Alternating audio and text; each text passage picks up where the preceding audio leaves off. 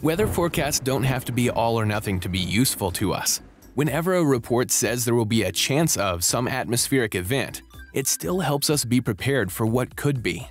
Forecasts not only help you plan your day, but when making expected range predictions in GM Genius, they help you avoid making wild guesses and consider how much risk you want to take. If you hear there's a 10% chance of rain, you're probably going to leave the umbrella behind because you're just not likely to get rewarded for carrying it around all day. But when the forecast says a 90% chance, you probably won't leave home without it. If the weatherman is on the ball, 9 times out of 10, you'll be rewarded by staying dry. Meteorologists don't make wild guesses. They consider all the factors when making a forecast. The same goes for making bonus point predictions in your GM Genius lineup. It helps to get in the habit of metacognition, which is another way of saying thinking about what you're thinking, and consider how you're coming up with your predictions. Let's break it down. For each player in your lineup, you need to estimate how many points he's most likely to score. First, check whether you're basing your predictions on specific information, like projections, opponent stats, coaches' comments about how players will be used, and, this may be obvious, what happened in recent games.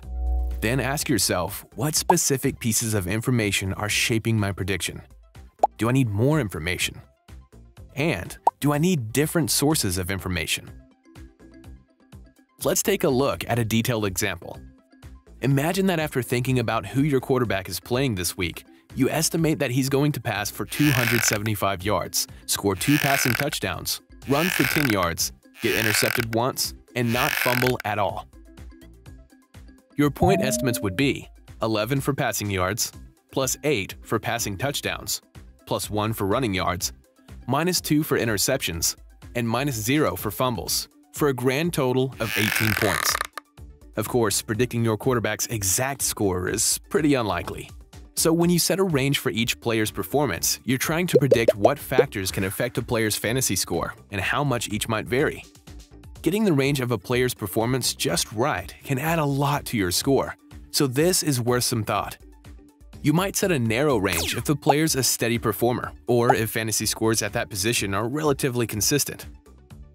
You might set a wider range if a player had been struggling with an injury or is facing an inconsistent defense.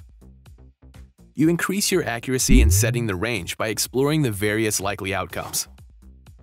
Go back into each component of the score and substitute into the formula the worst numbers that you think are realistic.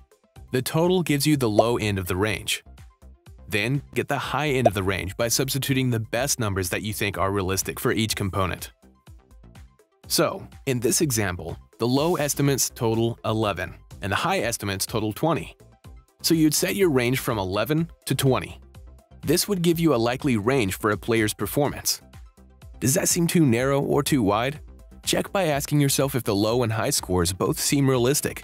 If not, go back and consider each component again. Now you weigh that range against the number of bonus points you'll get if your player lands within it. A narrow range could give you a lot of points, but you're more likely to miss and get none. A wider range gives you a better chance of your player landing in the range, but you'll get fewer points. It's hard to know how much risk to take, but that's no reason to just cross your fingers and hope for the best, or even think that there is only one likely outcome. Instead, take the next best possible action. Make realistic predictions by thinking of the factors that affect it and how much risk you want to take. You can't expect to be right all of the time, but overall, you can expect to get better at making predictions about your lineup and earn more bonus points. Good luck in the quick check, and when you're done, go to the scoring page to find the calculations for lineup and bonus points.